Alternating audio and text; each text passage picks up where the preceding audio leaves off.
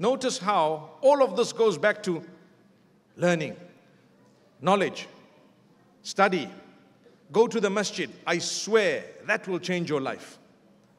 Join some halaqat, some little group. It might be a little bit inconvenient. 1 or 2 people might be loud or soft.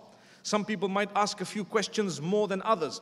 You know, people become very personal. Oh, mashallah. One of the sisters was telling me that she joined a halaqah. And when she joined the halaqah, there was this one sister that kept asking her, how much does your watch cost? Oh, what makeup are you wearing? But that's not what I came for. And you know, oh, your shoes. Wow, where did you get them from? Oh, okay. I see you got this car. What does your husband do? And so on. Come on, I came for a halaqah to learn Quran. I told her, sister, just go barefoot. You're not supposed to have worn makeup anyway. Just wear one nice cloak, cover yourself head to toe, clear your throat every little time, every little while, subhanallah. But that's not how it should be. Let's make people feel comfortable.